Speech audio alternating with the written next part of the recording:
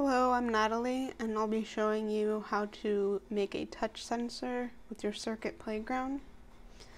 Now, you can use anything that can hold an electrical charge as your touch sensor, but metal objects are a really good choice. Here I picked out a spoon. Now, all we have to do is connect the spoon to one of the touch-sensitive pads. That's going to be A2, A3, A6, or A7. I'm going to use A3, and I'll just connect this to one end and connect the other end to the spoon.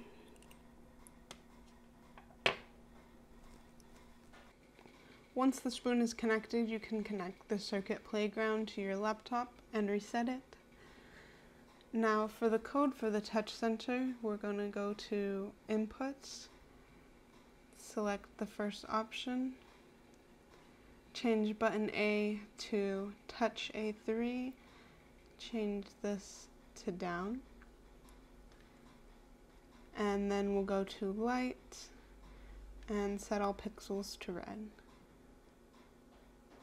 Now to show the effect, we'll drag this over again, change it to Touch A3 and up, and this time we'll set all pixels to blue.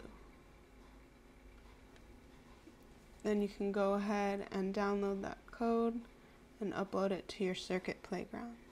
Alright, here I have the Circuit Playground with the code downloaded and the spoon connected. Let's test it out. Touch it, it's red. Let go and it's blue.